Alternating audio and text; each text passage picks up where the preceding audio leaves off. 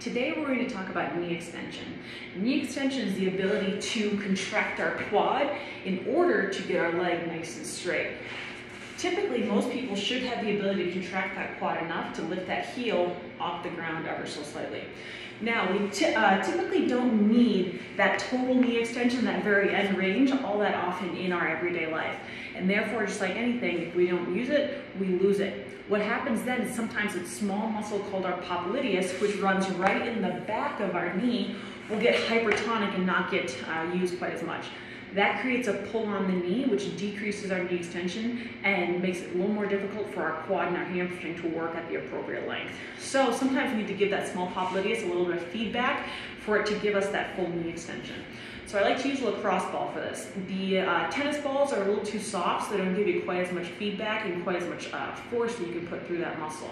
The idea here is this is going to go right underneath the back of our knee. From here, we're going to shift our weight onto it. Sometimes I'll even lift my hips up ever so slightly, and we're just massaging up and down that spot behind the knee. I like to go back and forth here, go just a little bit underneath the knee and a little bit on top of the knee. If we feel any numbness tingling down into our leg, we do have a branch of the sciatic nerve that runs down and underneath here. We don't want to be compressing that too much. So if you start to feel anything down the leg, just come off that spot and find a little bit of a different one. Also, we don't want significant pain either. So anything about a 4 out of 10 or so, what happens is our body says, nope, don't like that, and it starts to just get tighter and tighter. So we want to keep it within a range that's maybe a little bit uncomfortable, but nothing crazy. And we're just coming back and forth here, just kind of searching and hunting for all those spots that feel a little bit tight. There are two other ways we can get at that muscle. One of it is to really get it in the crook of the back of that knee and then bend our knee up as well too. From here, I'm going to put pressure onto my knee so I feel it underneath there, and then I'm going to rotate my leg back and forth to massage that as well too.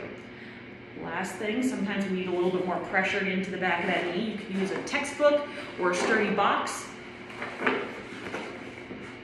right underneath here, and same exact thing. That gives us a little more leverage to push down into to get a little bit more force behind that knee.